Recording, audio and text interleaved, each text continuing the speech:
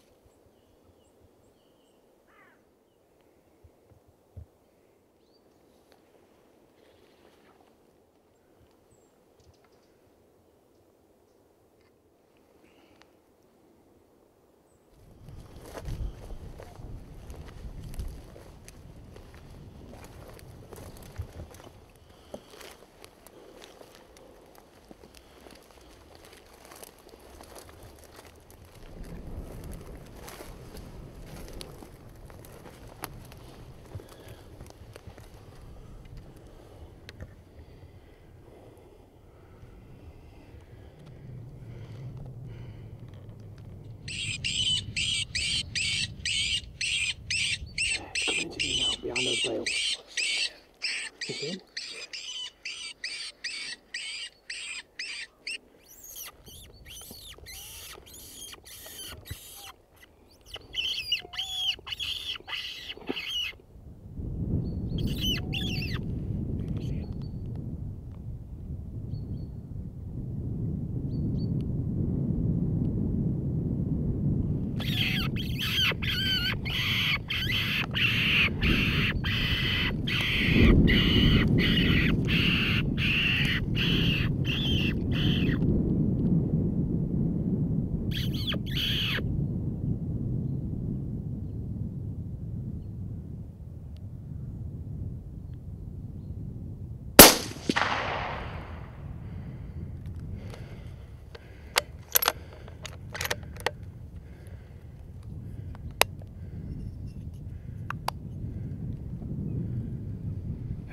Out for a day really, but he just come down outside of this wood and we saw a fox and he'd seen us, but he made his way around this boundary wood and we saw him across this stubble field, so he used this bale as cover and got into the middle of the field and we managed a shot on him. I think it was successful, so we'll go and have a look in a minute. Sounded good. Didn't see him run off.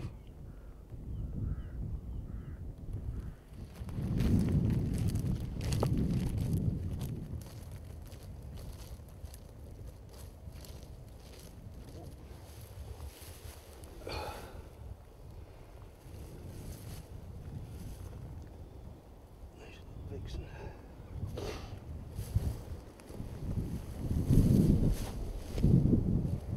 Spot on.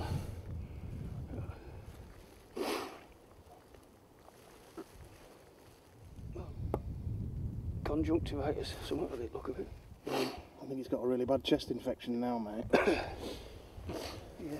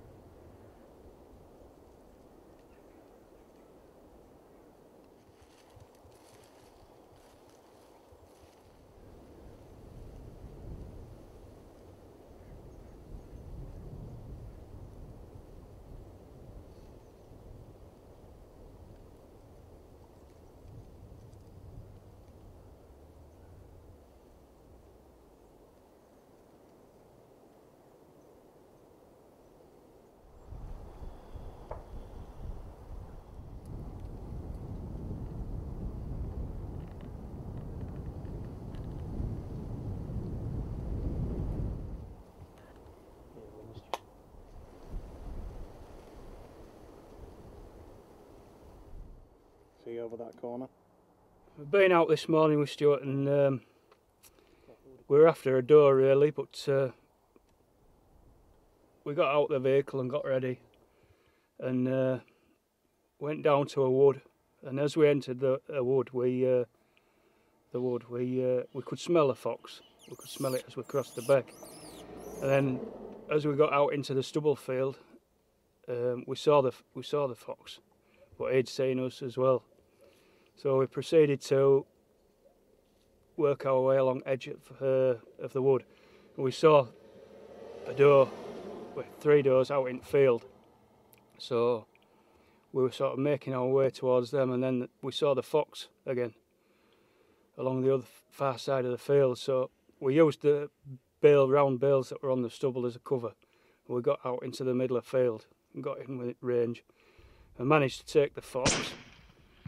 And then we carried on along back to the edge of the wood, along a path in the wood, and we saw a couple of does. They came out onto arable, but unfortunately we just couldn't get a go at them. We moved location a bit back to the vehicle and went back out of the other side of the wood where the vehicle was parked, up over the hill, and there was 3 does in the valley. And we were where the wind was at the top of the hill. It was sort of just angling away from them a bit. It was going towards them, but just angling our way a touch, so we were just hoping we could get on them. We got so far down, dropped over the ridge of the hill, and then it was just swirling back the other way, and unfortunately they winded us before we could get a go. But that's how it is, isn't it? Some mornings you're lucky, some mornings you're not. So weather's just closed in a bit now, so it's home for breakfast, I think. Jamie there, finally getting a result in the end. And now it's the Shooting Show news. This is the Shooting Show news. A new report on Scotland's deer populations has called for higher cull targets and more rural stalking jobs. The report comes ahead of an official Scottish Government-commissioned review of deer management, which is due to be published soon.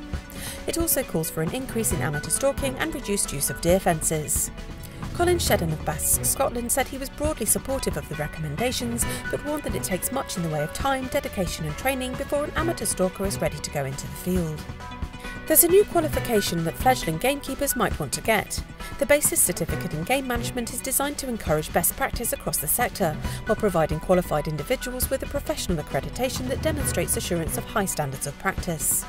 Training courses will be held at the GWCT Allerton project in Leicestershire, with the first one starting on the 10th of March. For more information, visit the address on screen now. The latest shooting-related controversy has come from an unexpected source. It's the ITV reality show Love Island. Contestant Ollie Williams was subject to online abuse after photos surfaced showing him taking part in overseas hunts.